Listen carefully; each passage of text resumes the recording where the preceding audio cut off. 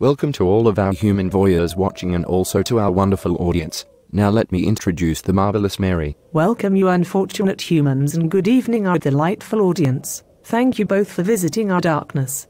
So then Steve, how are you? I have regained my feckle and it is once more bounteous. I am also of the well-conditioned wobbly collies and so similarly have the bounty in abundance. I am further informed that our writers are to be found in exquisite health if not in the pub. A lovely situation all told then. However, it would appear that the world is less fortunate, because the internet chatter is all about bank gangsters, pedophile entertainers, institutionalized abuse, alien reptile agendas, the Illuminati, the New World Order, zombies, vampires, werewolves. All have a Teenage Mutant Ninja Turtles aspect about them, even before we get to the satanic infiltration of the Catholic Church.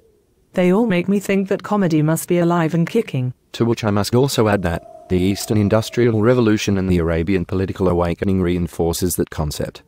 For indeed, there must be an explosion of comedians carrying that stream of events forward.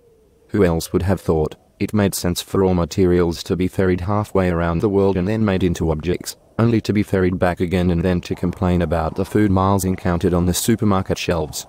As if there was no equality in both products. If it costs one product to travel, it must also cost another too. The cost does not evaporate.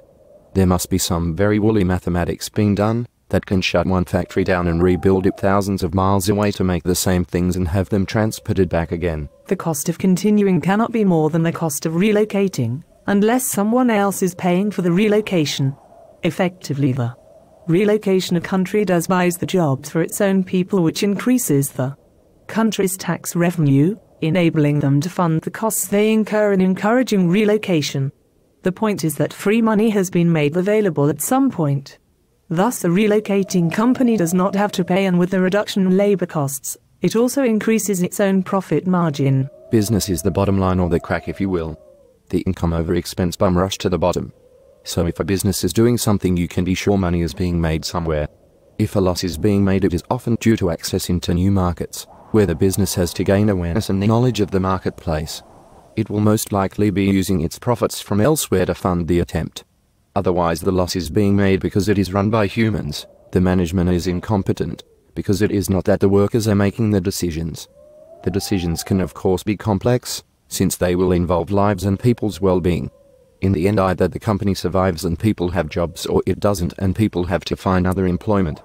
And then general economic conditions come into play. Are there jobs out there? The world does appear to be in a massive experiment to find out which thoughts can be turned into reality, even to the point of the infamous Darwin Awards. You may have the idea and even want to try it out, but similar to the business plan, you have to evaluate the potential for a successful outcome. Yet it should be noted that not all rational or logically consistent ideas make successful enterprises.